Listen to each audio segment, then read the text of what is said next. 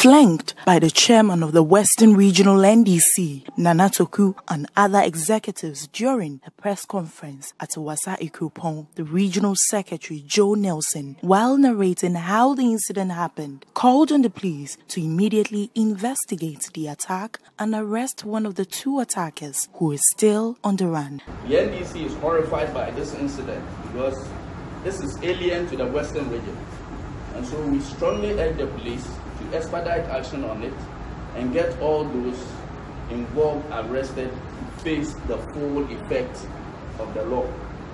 The Western Regional Secretary of the NDC, who described the incident as politically motivated, however condemned the attempts by some people claiming the arrested suspect by the police is deranged. He added that the party will win the elections in the region with or without attacks. We are of the view that this was politically motivated, and our reasons are not far-fetched. The number one reason is that our parliamentary candidate, Honorable Nicholas Amankwa, is winning the seat from the MPP.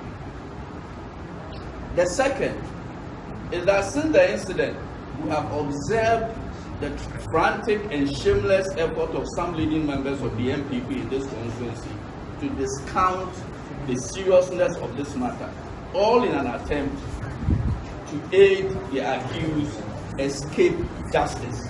The Amenfi East NDC parliamentary candidate, Nicholas Amankwa, whose house was attacked, said he is only alive by the grace of God, but is demanding for police protection. Going forward, we are going to take responsibility of our protection. And I would like to take this opportunity to tell our president, Nana Akufo-Addo, they promised to provide Ghanaians with 24/7 security. What is happening in the country is unacceptable. What is happening in the country is making even Amenfi East unsafe to live here. When Citi News contacted the Asankragwa Police Command of Camera, Inspector William Tete Agbanyo, who is the station officer, confirmed the arrest of one suspect. He says investigations are still underway.